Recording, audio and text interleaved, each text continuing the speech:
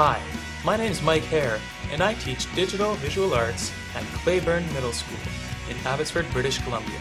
And we're doing lots of really interesting things to engage students with technology and help them succeed. In digital visual arts in grade 6, students are introduced to sophisticated graphic software and use digital tablets to meet art education learning outcomes. Students are taught to communicate through visual images and collaborate with each other to complete their projects. Mr. Harris taught me about Photoshop and how to use it. You can use it to draw pictures, color. You can outline photos, drag them on, make collages. I can put all the things that represent me, and I can do whatever I want on Photoshop to represent myself. In grade 7, students use digital photography to express themselves creatively. In the class, students are challenged to think critically and make decisions about how to use technology to improve their images. Students have also used blogs to exhibit their art and respond to each other's work.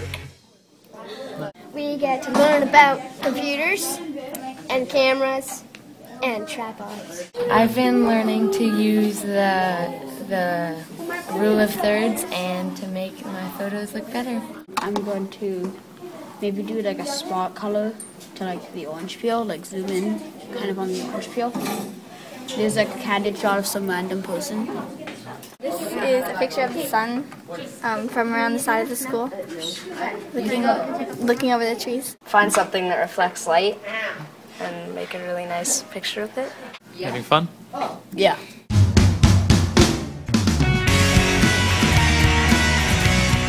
Grade 8, students work collaboratively and learn about film production through authentic, project-based activities. Through the creative use of technology, they are able to express themselves through video and then share their work to receive feedback from a real audience. Digital visual arts is one of my favorite explorations. This term we're learning about like how to make movies and production that it takes to film a movie. Digital visual arts, we learn how to communicate visually. We also get to be creative and have lots of fun with video cameras.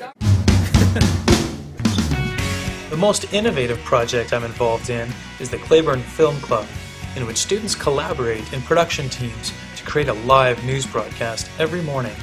Students work together to plan and produce segments for the news shows, which feature everything from commercials, music videos, and interviews with school trustees and other important guests.